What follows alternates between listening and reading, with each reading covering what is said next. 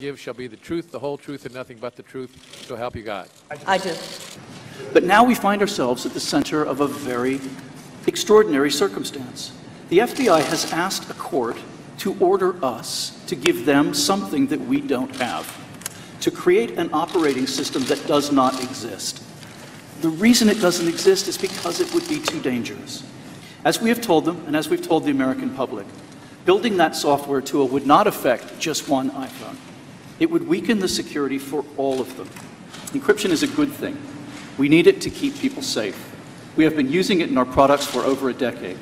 As attacks on our customers' data become more sophisticated, the tools we need to use to defend against them need to get stronger too.